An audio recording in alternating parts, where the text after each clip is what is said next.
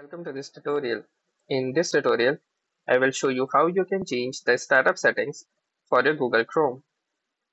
So let's first see what startup settings actually mean. Whenever you open your Google Chrome, the startup settings mean the tab or the condition in which the Google Chrome appears.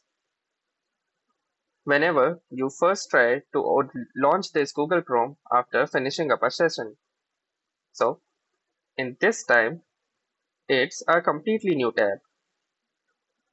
Now, if you visit a site, say github.com, and we surf it for a bit, and after a while you decide to close the tab or the Google Chrome,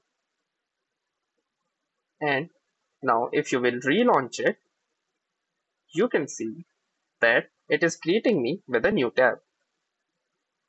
Now, for some reason, if you want the Google Chrome to continue from where you left off, you need to follow the following settings.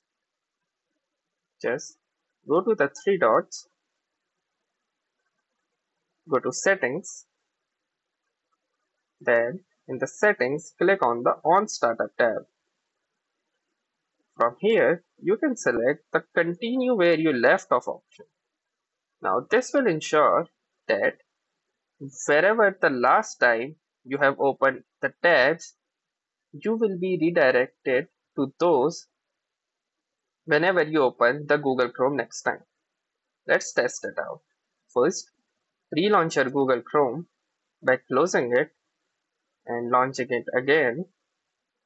Now, for example, we will again try to go to github.com in the first tab. We will browse it for a bit, and then let's open another tab, and in this tab we will open Google Web Store. It's the Chrome Web Store for downloading extensions. Now let's browse it for a bit. Now if I decide to close the Google Chrome by this, and now I will try to launch it again, and let's see if we will get both of the tabs back or not. Here we go. As you can see, GitHub and Chrome Web Store are still in their place. So this site and this setting is actually very helpful when you want the work you did to get saved. It won't actually save the work of the tab of the sites, but it will just simply redirect you automatically to both of the or any of the sites that you have last opened. Now, if you like this tutorial, make sure you hit the like button, share it, and do comment on it. Thank you for watching. Bye bye.